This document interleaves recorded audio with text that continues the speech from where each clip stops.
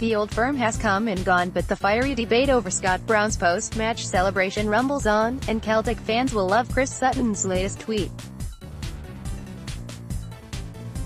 Celtic lock up their 8th consecutive title win in fine style on Sunday, beating their arch-rivals and deservedly so. Alfredo Morelos was of course sent off in the first half for lashing out at Brown, while Andy Halliday received a second yellow post-match for confronting the Bhoys skipper, former Wigan. The report says Brown's actions will go under the SFA microscope, but Sutton can't quite believe what he's reading.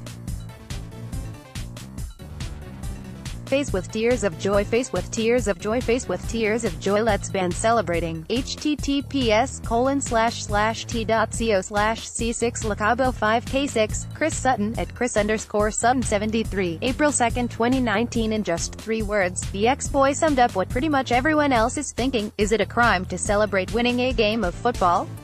Without the passion of rivalries such as the Old Firm, football would not be anywhere near as wonderful as it is, and Sutton has summed it up perfectly in as few words as possible. Well played, Chris.